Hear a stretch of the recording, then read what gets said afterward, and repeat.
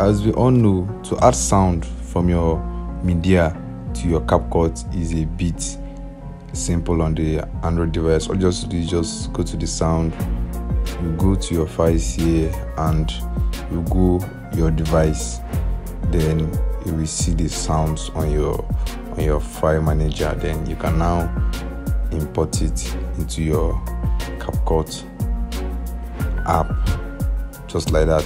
So to import sounds to your video editing app on iPhone device is quite different from this. So in this video, I'm going to show you how to import sounds to any video editing app on your iPhone, but I'll be using CapCut. So this is my CapCut app. I'll be opening my new project.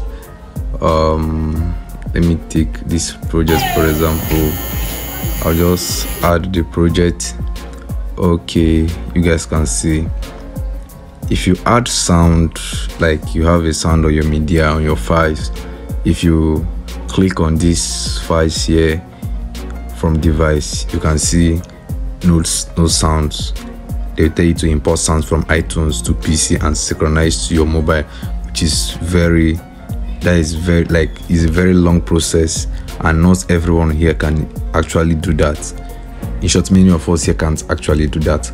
So the sounds we can use here is just these CapCut sounds, or the ones we extracted from video. So in this video, I'm going to teach you how to actually import any sounds of your choice. So anyone you downloaded from like free music sites, or you downloaded and saved it into your device, or sound effects, how to download sound effects and import it into your CapCut app. So from here, I'll just go to where I recorded that sound effect, like where the location of the sound effect, either on my Chrome or my files. I'll just minimize.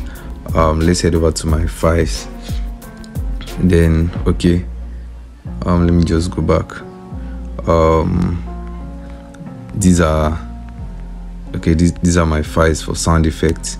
You can see them. These are my files for sound. Let me use a copyright free sound. Okay. For example, now I want to import this particular sound. Now all I'll just do is I'll click on this icon here. Then go to CapCut. Click on CapCut. So automatically the audio has been imported to your CapCut app. You can see it. So this is how you're going to edit it. Then if you want to add like sound effects on your videos, you can actually do the same thing. Just make sure this white ruler here or arrow here is in a particular place you want to add the sound. We'll just minimize back. Okay, let's go to my files. Let's go to my, okay, maybe want to add people's clapping.